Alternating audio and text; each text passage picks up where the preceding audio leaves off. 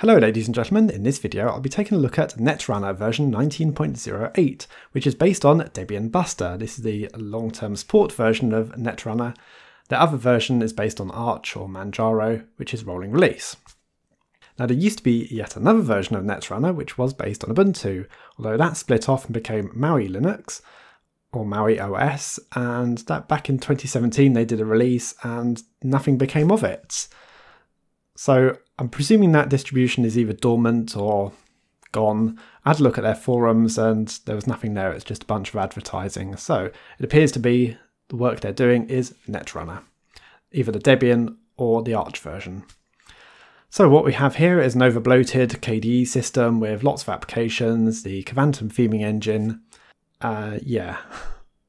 Do you really want bloated KDE systems? Although to be fair, I can't really think of any.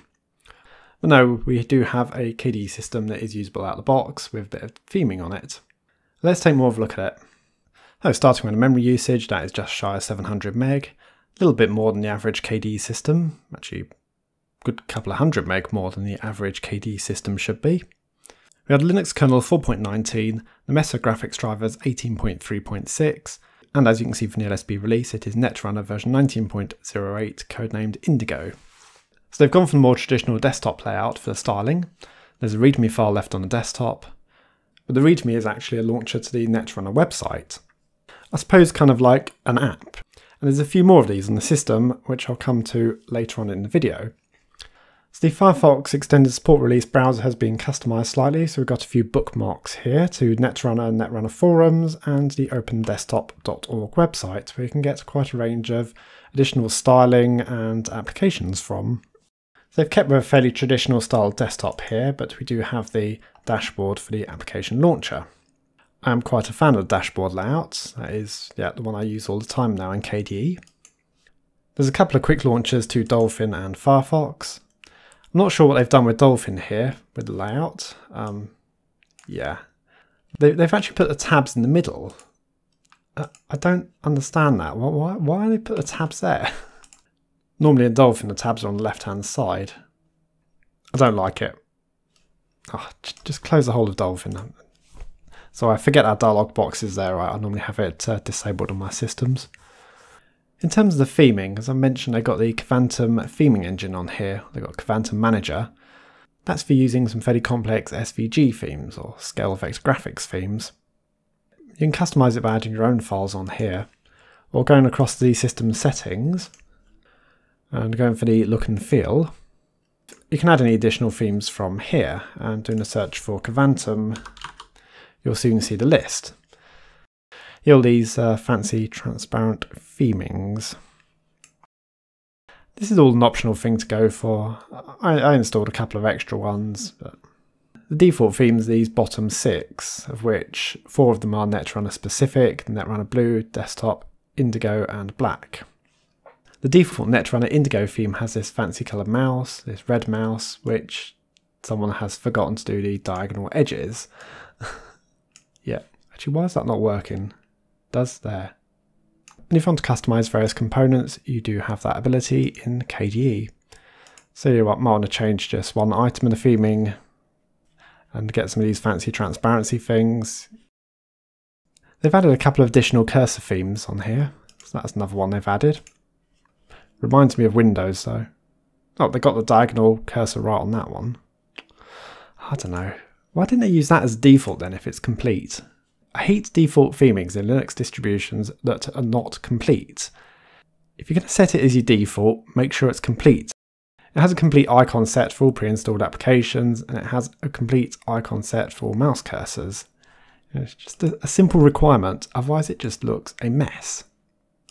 Various other customizations you can do in KDE, but I don't really want to cover that, and I'm sure I'll cover that enough in other videos.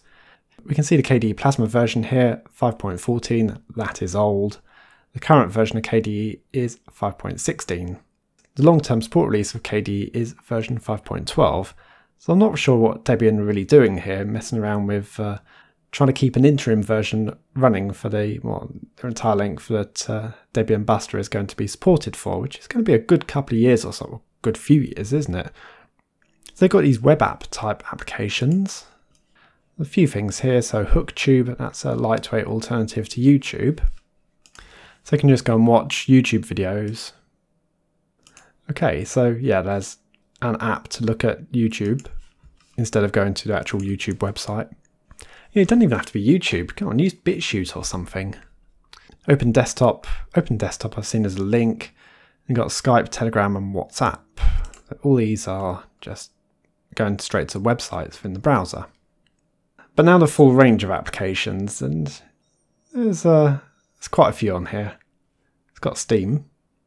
Graphics, you've got a couple of editors on here with GIMP and Krita. Internet, you've got the Firefox Extended Support release. KDE Marble, this was mentioned to me recently as an alternative to Google Maps. So it uses OpenStreetMap for the mapping data. And they've got a mobile app as well. Yeah, it looked a nice idea. So just show zooming in a bit. I don't know what it is with OpenStreetMap. Their data's not coming in too quick for me. I remember their performance being a lot better than this.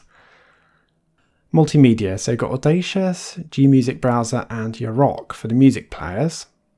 The SM Player for the media player. SM Player being a cute version of like MPV Player. So that actually fits nicely in this desktop. Can't fault them there. Got a partial suite of Libre Office. You can use the Yaquake terminal. They've gone for app images as one of these alternative package sources instead of using apps packages.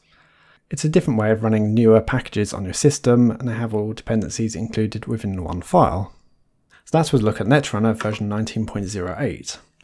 I'm not really sure I like all these KDE applications on here, but perhaps it is a convenience not having to mess around with codecs and additional drivers, especially on Debian. It was nice having the Kavantum Theming Manager on here, so I could experiment with some of the additional themes for the Plasma desktop.